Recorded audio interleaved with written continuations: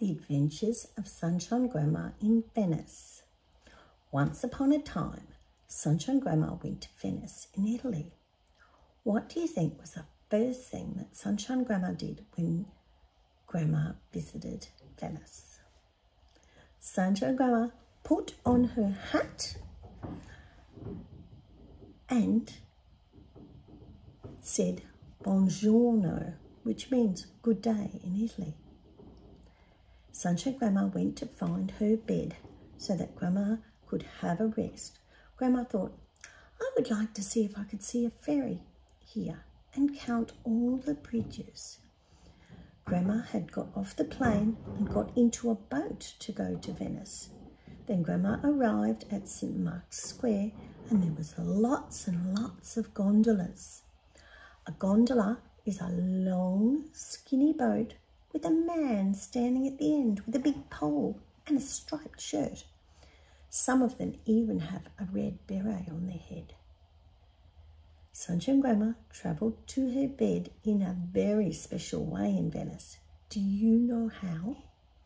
One of the gondola people offered to take Grandma to her hotel in his gondola. Sunshine Grandma said, oh my goodness, oh my soul, there is so much water here. There's water everywhere. And yes, I would very much like to travel to a hotel in a gondola. Sunshine Grandma showed me photographs of her in the gondola. Grandma looked very happy in the gondola, and the man even sang her a song while they travelled up and down the waterways of Venice. What was the next thing that Grandma did? Grandma had a folded pizza. What do you think was the next thing that Grandma did? Sunshine Grandma found the ferry and then visited an ice cream shop on the other side of the canal. Grandma said, oh my goodness, oh my soul, it is very tasty and everyone here is very friendly.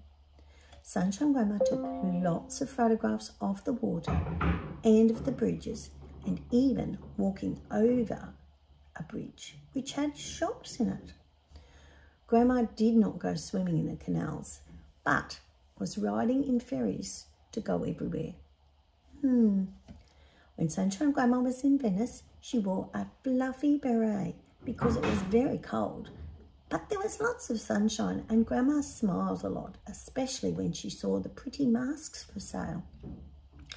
Sunshine Grandma loves me very much, and I know this because she's always telling me. Maybe she thinks I'll forget. Grandma always says that grandparents love their children and their grandchildren more than their next breath.